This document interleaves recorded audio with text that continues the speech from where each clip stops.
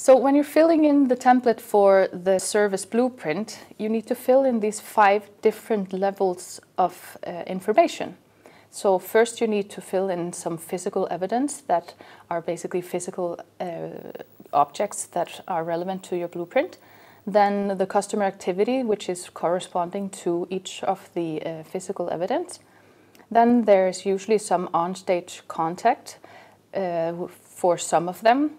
Some of them might have some backstage contact, and then the support processes you also need to register. And this, of course, differs from whatever service or system you are designing, but here we have an example of a handicap access at a concert.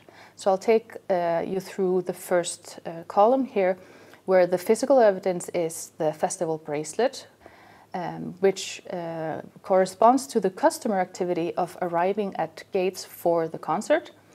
There they are greeted and they are, handed over the bracelet. For that step, there's really no backstage contact. And then the support process is the ticket register. So this is fairly simple once you start filling in the information. And the service blueprint is really useful for many different purposes. You can use them for creating an overall understanding, be either to display it to someone or for your own benefit. You can also use it to identify pain points or opportunity areas. You can also use it to, show others how your system works.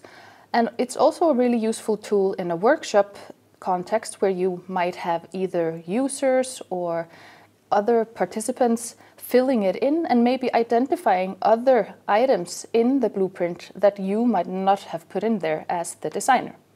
So that's how this is optimally used.